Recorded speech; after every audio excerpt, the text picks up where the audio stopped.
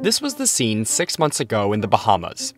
That person in shorts is, of course, FTX founder Sam Bankman-Fried, otherwise known as SBF.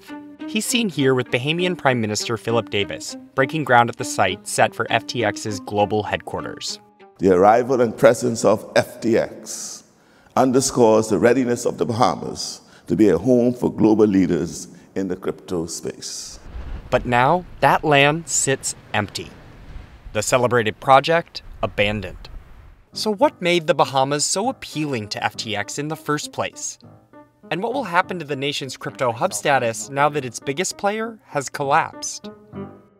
The relationship between FTX and the Bahamas has, it's been interesting to watch. WSJ's Angel Au Young went to Nassau to cover the fall of FTX. Obviously, the Bahamian government wanted companies like FTX to come to the Bahamas. And so it went about courting these companies. It was the first to issue its national currency in digital form. Sand dollar, the digital Bahamian dollar. It hosted a crypto conference presented by FTX. Welcome to the Bahamas. But most importantly, it enacted a comprehensive legal framework for digital assets like cryptocurrency. The Bahamas is a couple steps ahead than the US of trying to create a regulatory environment for the industry. And that really boils down to the DARE Act that was passed in the end of 2020. The Digital Assets and Registered Exchanges Act, or DARE, is intended to give firms like FTX clear rules to adhere to. Before a company, especially that's going to be a digital exchange, puts its headquarters in a country, it wants to have certainty about how that country is classifying all these different products.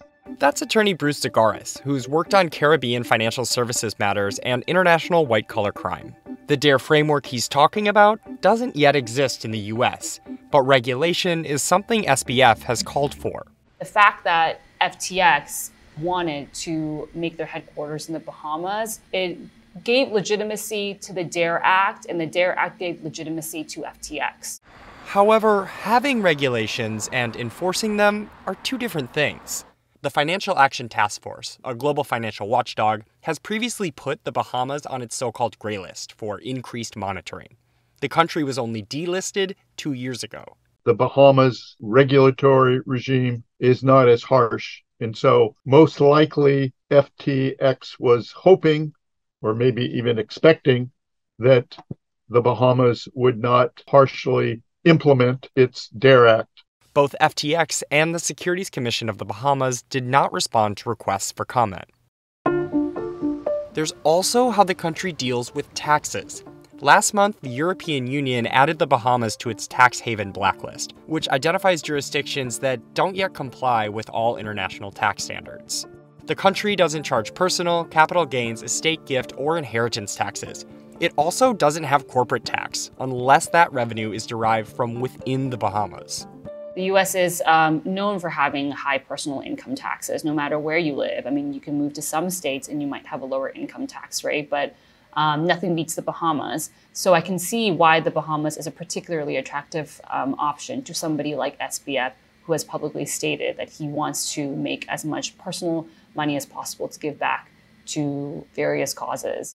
Another thing the Bahamas has going for it, it's really close to the US, just about an hour flight to Miami. It's very helpful if you're a company like FTX and you want to attract US business and you want to do business in the US, but yet you don't want to be subject to all the regulation and the tax regime. Fly about 2 hours further north, and there's DC. SBF has become something of a regular on Capitol Hill over the last year, even testifying before the Senate on crypto regulation. The industry has the potential to improve a lot of people's lives. But now, with FTX's collapse, the decision to headquarter in the Bahamas is complicating its bankruptcy. FTX's new leadership is at odds with the country's regulators over who has control over billions in customer assets. Is it going to be the Bahamian authorities who have control of these assets for the liquidation process? Or will the SEC be involved? There are still really big questions on who's going to be responsible for holding FTX accountable. It's unclear yet how severely FTX's collapse will affect the Bahamas, but experts expect that it will harm the country and its reputation as a crypto hub. The fact that they've attracted the number 3 digital exchange and that it quickly went from success to bankruptcy has jeopardized the new product and the new innovation that the Bahamas has undertaken, unfortunately.